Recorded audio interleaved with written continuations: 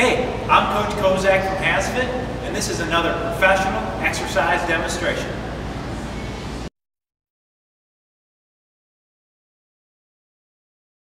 A one-arm dumbbell chest press is a great compound movement for your chest, shoulders, and triceps.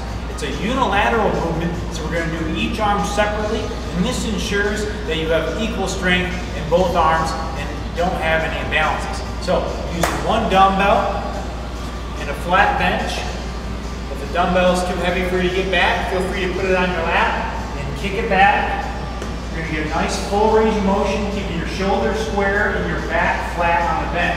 Don't allow your bench to come, or your back to come up off the bench. And when you're all done on one side, go ahead and switch and put the opposite hand behind your back. That'll help you keep your shoulders square as you complete the movement.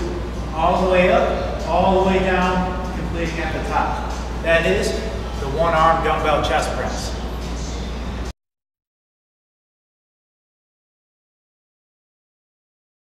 Thank you for joining me today. If you enjoyed this demonstration, make sure you check out HASfit's website for hundreds of additional free workouts. We have our free meal plans to lose or gain weight, as well as our complete 30 to 90-day fitness programs.